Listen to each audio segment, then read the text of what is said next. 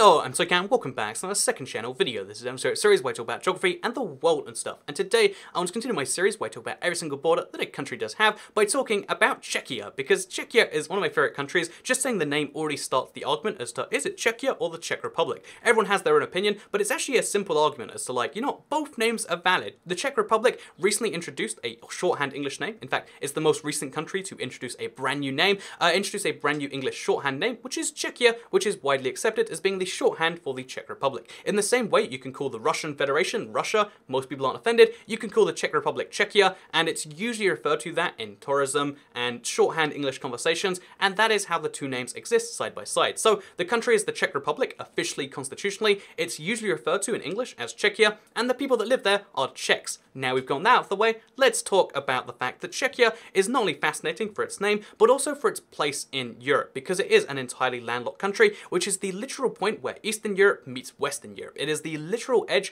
of the, the communist bloc, the former communist bloc, and because of that, you can see a lot of the, former divides from the Iron Curtain, which had to divide one of the most fortified, borders, by the way, between Eastern Europe and Western Europe, because it had to be a thing which they did, for reasons we'll dive into later. But you can still see, looking at a map of, like, say, GDP per capita, where the communist bloc and the, the Western bloc kind of meet together. You can see that even today, after many years of growth, most Eastern European countries are very far behind. They're improving very fast, especially those in the EU, but you can see how they're still lagging behind their Western counterparts. But looking at Czechia, they're the exception to that rule. They are just killing it. They're almost on a, Italy or a Spain level, and they're even beating Portugal in terms of GDP per capita. So what I'm really saying here is to make a fair divide between West and East, to make it match money, which is what it means these days. Really, we should make Czechia and Portugal trade places on the map, and then we'd have a perfectly balanced map. But no, more seriously, they're just talking about that. Czechia is a country which still has some remnants of the Iron Curtain in it,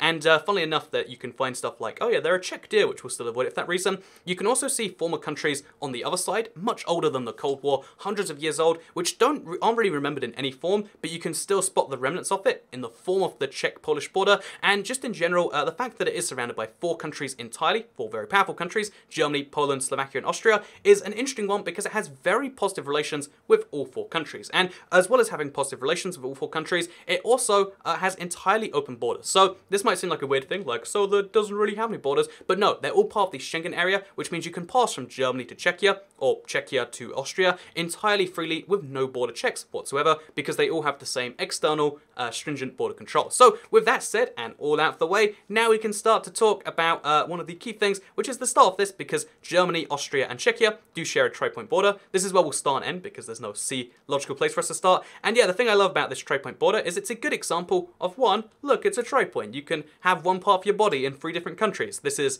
on this side, it's Germany, on that side, it's Austria, and over there, it's Czechia. So if you just lay over the top of it, you can have a limb in each country. But as well as being an interesting thing like that, you can see how this tri-point is on top of a mountain, and it's also very snowy. So the reason it's on top of a mountain is because, of course, that's where 3 countries meet. It's a logical place to do it. But also the fact that you can see snow here represents something people forget about Czechia and the former Czechoslovakia, and that is the fact that they actually do have a lot of mountains and a lot of cold terrain. You might assume that, like, oh yeah, so Czechia, based on its position in Europe, it's somewhere between cold and hot, but it's actually a very cold country relative to its, latitude. And because of that fact, they have one of the best ice hockey teams in the world, as well as a lot of other winter sports they do very good at. However, again, let's not talk about that too much. Let's just talk about the fact that they do have mountains. This is where some of the border with Germany is defined. However, most of the border of Germany is defined by rivers. So unlike some borders, which are defined by, kind of like where the ethnic areas line, they just kind of weaved a new line among it. Although Czechia used to have a huge German population,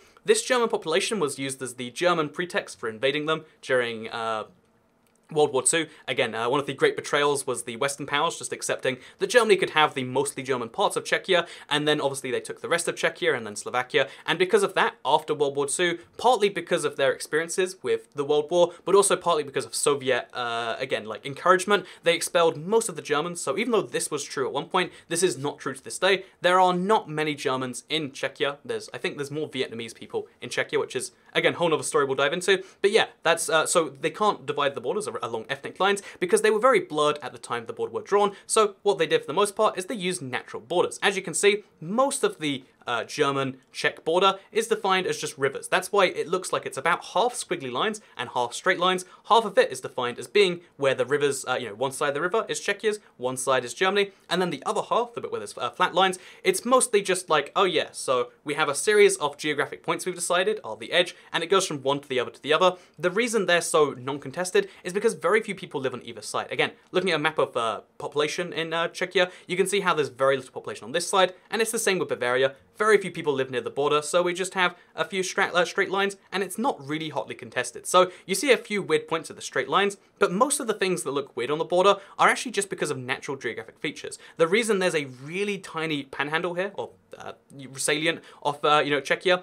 is because the river just flows in a really weird way. And what are you going to do? You're going to give that land to Germany? Even though it looks better on a map, it doesn't make any sense, and Germany could never administer it. So that's why you see weird things like this, and that's really the reason for a lot of the salients you'll see in Czechia. So moving on though, because there's a lot of fascinating stuff here. One of my favorite things about the Czechia-German border is that even though it used to be the site of the Iron Curtain dividing Europe in half, these days they have improved some places, including this place right here. So this is Einstein Station. It is literally a station which is on the border between Germany and between Czechia, which means, funnily enough to me at least, that depending on where you wait for your train, you can wait for the exact same train on the exact same platform. Part of it is in Czechia though, and part of it's in Germany. As you can see, that part of the station, all a German station. This part of the station, all a Czech station. And as you can see, that train's in Czechia, that train is over there in Germany, despite being at the exact same station and not the exact same platform, very close to the same platform though, and that's a thing that you can find in this region just because of now the borders are open. Things like this can happen, and yeah, you can catch a train going into Germany or going into Czechia despite being in the other country at the time, and it's just, it's a weird situation, but it is a train station divided between countries. There's also a train station museum nearby, if that's your thing. If you ever go to this little village, do tweet me a picture or something, but yeah, it's just one of these weird examples because interestingly enough, after, again, now that all countries are in the EU together, there is really good train connections between all four countries, as well as good road connections. You can very easily go from Czechia and Prague, its capital, to any of the four capitals surrounding it. You can go from Prague to Vienna, Prague to Berlin, Prague to Warsaw, or Prague to Bratislava very, very easily, which is it's a good thing in general. So anyway, let's go back to it. As you can see, mostly follows natural fortifications, natural things, with a few border points, which are just arbitrary geographic locations kind of spliced in, and then you reach some places like this. This is a national park, one of the very few in the Czech Republic, which also has some of the old fortifications representing some of the Iron Curtain fortifications. As you can see, it's a border fence,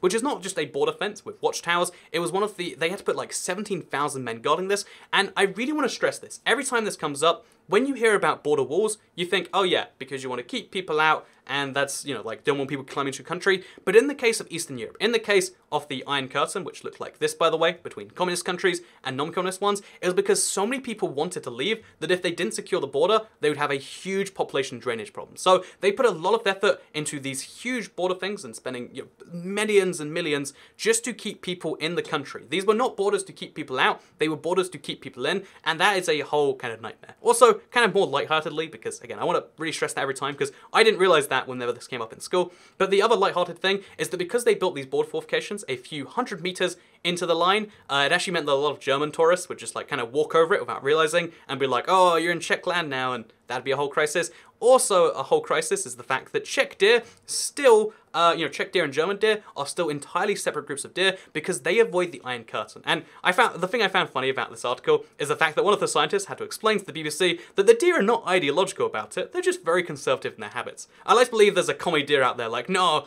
the Iron Curtain is still up, I refuse to, associate with those German capitalist deers. But no, it's just a funny thing that the deer still stay on their side of the border because they've been trained by this wall existing for so long that they just can't cross over it, and so they don't want to cross over it, and so they don't. So yeah, that's fascinating by itself. But moving up, again, you can see more of this happening by itself till you reach something which is, again, a salient, a panhandle, whichever way you want to say it, because they have such a reliance on natural fortifications between Germany and between Czechia. You can see there's a huge salient going up here, and then Germany has a similar one going back down because of the natural path of the river. But interestingly enough, both of these salients have salients coming off them. So you can see this is a panhandle with a tiny panhandle coming off it, which looks like this in a map in case you're curious. There is a stretch of Czech land this big. I think it's like 10 meters across also. It is literally 20 meters from one side to the other, probably even less over here. You can see it's literally 14 meters wide stretch of land, but it belongs to Czechia. They have the right to claim taxes on it. They have the right to do these sorts of things, and that is just the weird border situation. You can also, similarly to the Northern Ireland video, you can cross over if you want to go from here to there. You can cross from Germany into Czechia, into Germany, into Czechia, just along a simple road route. And again, in modern times, it's not actually that big of a deal. So yeah, the other interesting thing about this place, besides being two salients, is it's the point where Bavaria ends and Saxony begins. So this is where Czechia borders Saxony, which is a part of former East Germany. So that means that the border went from being the Iron Curtain, crazy, most fortified border in Europe, to, oh yeah, kind of friendly countries. So even though East Germany and Czechia still had border controls, quite high border controls actually, like comparable to hostile countries today, you could still go from Eastern Germany to Czechia on vacation if you wanted to, and all these sorts of things, and that's just a wonderful little coincidence of the border. And yeah, basically the East German side is more friendly than the West German side. Even though they're improving things on the West German side, you'll see a lot of villages which are like half on one side and so on and so forth, because it was a more possible thing between two communist countries, again, because of the whole USSR, than it was between two capitalist countries. And then again, at the very close to the edge here, you can see there's another weird situation where the rivers flow into weird places. Although there is one case where it's not because of rivers, there's just, again, this is one of those things where you can't really explain it besides, oh yeah, a person who eventually, his land became part of Czechia, owned a bit of land which went weirdly out like this. So part of the, again, the river up here forms the border, but not all of it, and then... Anyway, my point is, look at the land, look at the border, it just doesn't really make much sense, but you can see where, again, there's some Czech land just right next to a couple of German villages for reasons that aren't really very clearly explained, and I couldn't find any information on anywhere, so if you know the story, let me know. But again, there is no widely available information about why there's a random salient of just Czech villages, but the assumed reason in these cases is that, again, some Czech lord that eventually became part of Czechia just happened to own some land which went out like that before the countries were so formalized. So next up, we have a tri-point border, Soy-Cat's favorite things, between Czechia, Deutschland, and Poland. Germany and Poland, and as you can see right here, it's in a river, so you can't actually physically really go there. There's like a table nearby where you can pretend you're in the river, but you'd have to swim into the river and do it that way if you wanted to. But anyway, with that said, now we've got the Czech-Polish border to talk about, and the Czech-Polish border, again, we've gone over it in the Poland video, so I'll be fairly brief about it, where you can be like, oh yeah, there's some interesting things here, such as, for instance, there's the salient of Poland, which means that some people who live in this Czech village right here, if you want to go to the German town nearby, it's like, oh yeah, the fastest route is through Poland. It's a legit thing that you might be like, oh, well, I'll go through Poland to get to Germany to save some time today. Again, interesting conversations you don't usually get to have in your country probably. You get to have if you live along one of the borders in Czechia. But yeah, looking along the rest of it, you can see how it has a similar pattern to the German one, except it has a much higher reliance on these river borders between them, as well as the mountains, which do separate the two countries. And, this is an interesting thing that you can follow all the way along, but my favorite points along it are, because there's a lot of things we could say, like, oh, it goes in and out, but we mostly mentioned that in the Poland video, so instead, I'll talk about something that wasn't mentioned there, because this is something that just fascinates me beyond belief. It is a town which partly exists on the Polish side of the border, and partly exists on the Czech side. It's a bigger town on the Polish side, but it still is about 50-50 in terms of which side it exists on. So what's the deal with that? And I looked into it, and it was way more fascinating than I figured. I figured it was like, oh yeah, they just redrew the border, it was kind of weird. But the story behind this is it's actually a part of former Silesia. So Silesia is one of those countries you very rarely hear about outside of like some weird history book, like, oh yeah, Silesia is a place that existed. Does not exist anymore. And although sometimes American immigrants will be like, oh yeah, I'm from Silesia, especially if it's like the American Europeans, they're like, my great-great-great-great-granddad moved here from Silesia. And it's like, not a country anymore. That's how you know that's a trick. But no, basically Silesia is a former country, and one of the duchies of Silesia was known as the the Duchy of Silesia was actually known as name on screen right now. It's escaped me on the spot, but basically his name is on screen right now. Here is a rough guide what it looks like on a map. It's a terrible guide because Europe at this time had many tiny countries, but just to quickly show you, this is their flag. You can still find it in some rare places to this day, and because it was, both these places were one country at one point when Silesia kind of dissolved, and when Europe had this big phase of like redrawing borders and stuff, one of the things after World War I that both Czechia and Poland wanted was this entire area. They both wanted the entire Duchy of Silesia. again, it's one of the duchies of Silesia, they both wanted the entire place to themselves, so they actually fought a genuine war over it. They both wanted the entire thing. They both eventually agreed that they'd do it along the, the river as the border, but then Poland was like, actually, what we're going to do instead is we're just going to have our election on your side and integrate them when no one's looking. Czechia was mad, they had another little fight over it, and yeah, eventually they just agreed when they were both friendly communist bloc countries, or forced to be friendly communist bloc countries, that sure, we'll go with the compromise agreement again, and that is why there is a town which, despite having people which are, again, both ethnically the same, they're both, Silesian, which isn't really a nationality you talk about today. Again, it's a country and identity which used to exist, but just got kind of submerged into free countries, because Germany has a part of it too. But yeah, nowadays, there is just people separated by a border. Doesn't matter, because they're in the Schengen zone. You can literally just walk across the bridge into the other part of what used to be your town. But it's a town that was divided in two by the kind of struggle and the kind of splitting of Europe, and I find that to be interesting. So here you go, you can see there is a map saying, you're now entering Poland, but yeah, most people aren't too big for, most people don't find it too big of a deal, and it's just one of those interesting borders in Europe, in my opinion. Look at it, it's just a bridge, there's a line showing clearly where the border is, but it's just a bridge where Poland meets Czechia. But these people don't care because they work on one side, live on the other, and it's actually one of the Euro regions, so they have a lot of cooperation with each other beyond just the nation state they're a part of. So there's a thing you might not have realized. So yeah, I find that fascinating. Maybe you do too. If you don't though, let's move to the Poland, Slovakia, and Czechia tri-point border. So this is a very recent tri-point. It's only needed to exist in the last 30 years because Czechia and Slovakia, they were part of Czechoslovakia. Who would have guessed based on those two names? But yeah, when they dissolved, they had a very friendly divorce between the two countries. But that does of course mean when you do have a divorce, you gotta separate your land somehow. So the internal administrative boundaries between Czechia and Slovakia became the Czech-Slovak border. And actually, this is this border is it's a fairly simple one to go over. There's not a lot of like cross-town stuff because they could very easily just make it so there weren't any awkward things going on. Of course, there is the awkward like towns which were split on the wrong side. But again, most of the Czech and Slovakia have very, very, very friendly relations to this day. And I want to try and like explain how they're friendlier than any other countries that split apart. Because most countries that split or their neighbors have some parts of them that are friendly, some parts that aren't. But just put this in perspective, the current president or the current leader of Czechia is a Slovakian billionaire who moved. I think he's the second richest world leader in the world. He's like he's the richest man in Czechia, and he's the prime minister. He's the leader of Czechia. His title will be over there somewhere. But yeah, the fact that that's the case, kind of cool, right? The fact that they have so many people from each other's country, and when they meet, when a Czech meets a Slovak abroad, it's like meeting someone from your own country. It's just like, oh yeah, we had that divorce, but we're still great friends. But instead of most people who have a divorce and they're still great friends, they legitimately, as far as I can tell, based on every Czech person I meet, it's like, yeah, Slovaks, they're cool guys. Because they have such a complex and shared history, they only split apart recently, and they still have very close friendships. The only ways in which they really differ is that Slovakia started as a poorer country because that's one of the consequences of being outweighed in a larger union. There's about 2 times as many Czechs as Slovaks. And also, although both countries joined the EU and the Schengen area at the same time, Slovakia has adopted the euro as their currency, and they're more pro-EU and pro all the things that come with that, whereas Czechia is a bit more Eurosceptic and still has their own currency, the Czech koruna. Although it's actually called the Czech crown. This annoys me. Tiny rant with Toy Cat time.